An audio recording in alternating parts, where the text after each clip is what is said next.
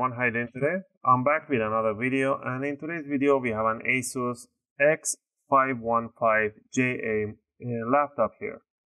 And this laptop, pretty much I'm gonna show you guys, take you on a step by step how you can upgrade the hard drive and the SSD in here.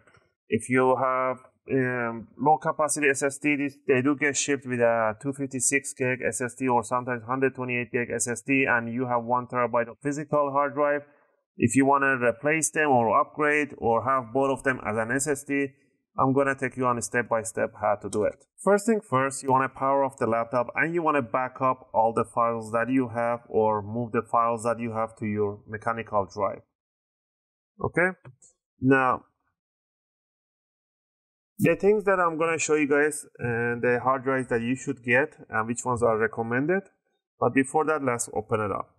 To open up the laptop, you want to flip it upside down. You want to turn off the laptop. You want to grab yourself the screwdriver set. I use the UFIXTEK screwdriver set, and from here we're going to be using a Phillips #1. You can get the Pro version that they will include you with an opening tools. But no, if you just grab the simple screwdriver set. For opening tools, you can use a guitar pick. A metallic guitar pick is really handy to open covers and laptop, I guess.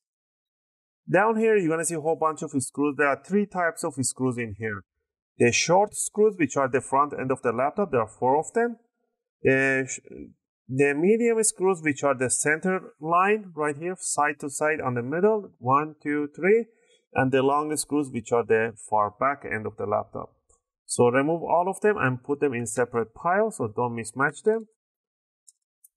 Also, if you guys like my content and if it helps you guys out to do your own upgrade services and you want to support the channel, you can do it by clicking that like and subscribe to the channel. I'll really appreciate it, and it will be a great support and motivation for me to make more videos, take requests, and answer your questions. I'll really appreciate it.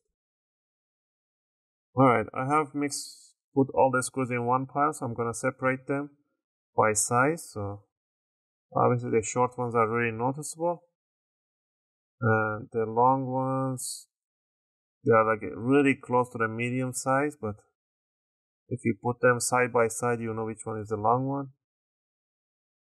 There you go.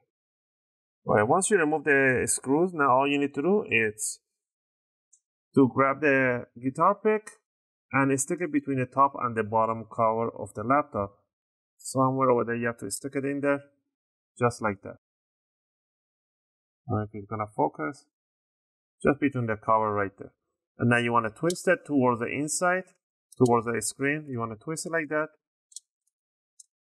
And you want to go to the sides, all the way back to the corner.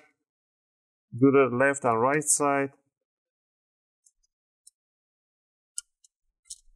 Once you did the front and right side, there's a tiny hooks in here. All you need to do to grab it and just pull up really hard from here, and you will release those hooks. And once you did, you don't need to do the back side, just gently bring it from front end upward, and it will release the hooks on the back side. Alright, now that we are down here, you can see the hard drive and the horrible cooling system that they do have.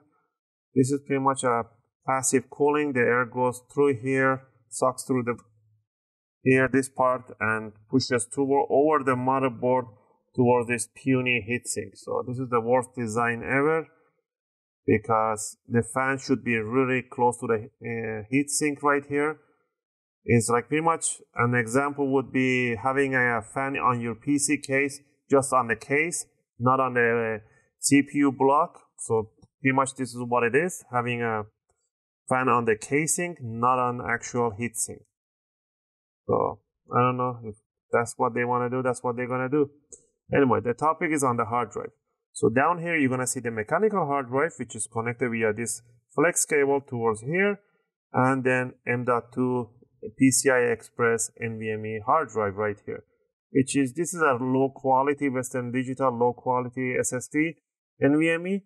That means they don't last a long time. But if you want to grab yourself a good Samsung brand, which they will include you many NAND chips, which will bring down the lifespan. It will increase the lifespan as much as, if you have more NAND chips, the lifespan increases. To remove this NVMe drive, you remove this stick tape right on top. You don't need this tape actually, just grab it. You want to remove that tiny screw at the top. Again, you do not need to remove the battery at all to do this process. It's absolutely not necessary to remove the battery. Okay, once you remove it, it will come out in 45 degrees and you want to pull it back on the same direction that it came out. So there's a PCI Express NVMe drive. This is a 256 gig. You can grab it. I don't have a 500 gig, but this is even a M.2 SATA. Let's say if you get the new one in, which this is not it, you can grab the new one in, bring it in 45-degree angle all the way toward the jack, push it nicely all the way inside the jack, and bring it down, and the screw holes has to match right beside it right there. It has to sit nicely, snugly right there. Once you have it right in there, just simply grab the screw and screw it down to keep it in place.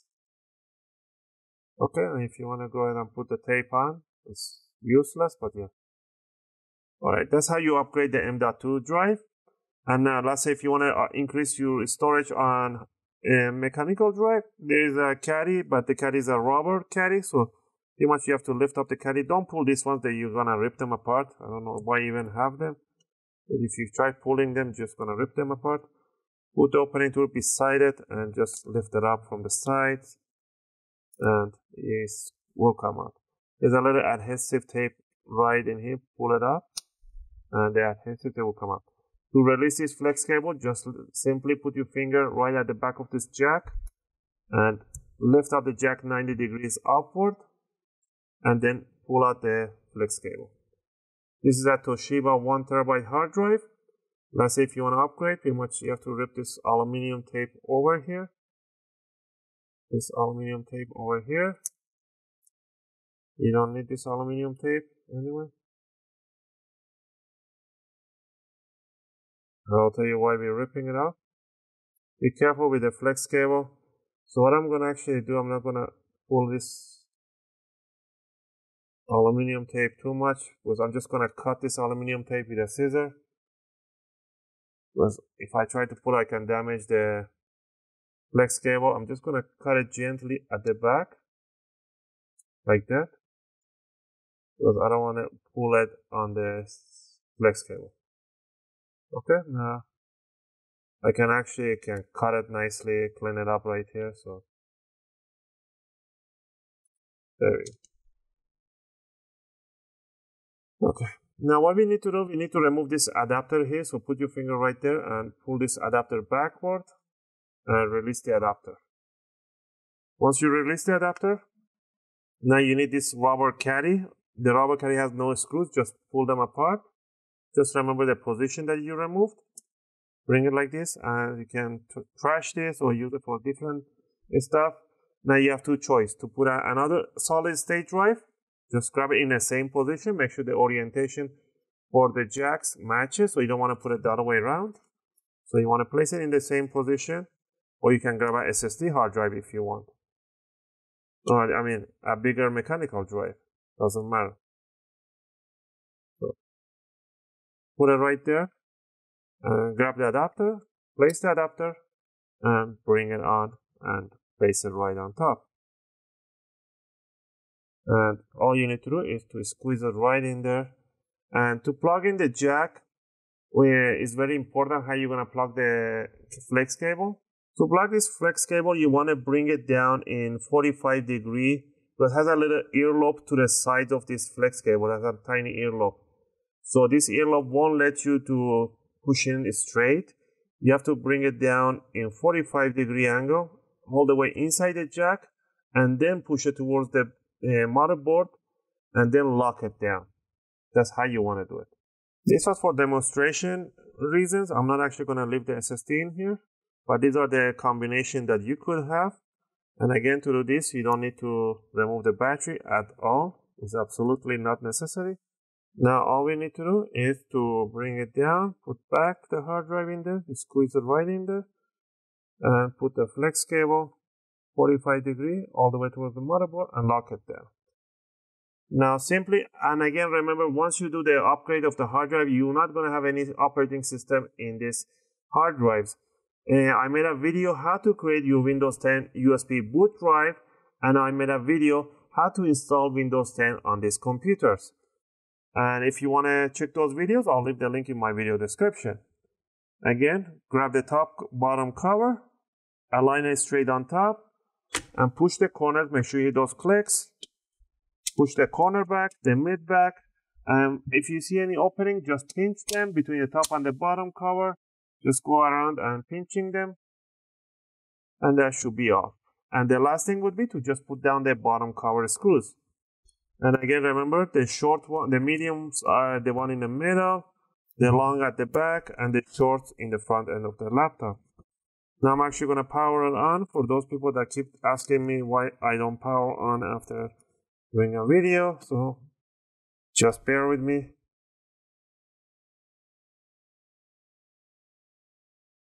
Okay, we got a logo, and we are in the desktop. Again, I don't know this client's the username pin code, but there we are. And this is how you upgrade your mechanical drive or your M.2 SSD for your ASUS X515ja model. If you guys have any question or request, feel free to leave them in a video comment. I'll try to answer them as soon as I can. As always, thanks for watching, and I hope to see you guys in my next video.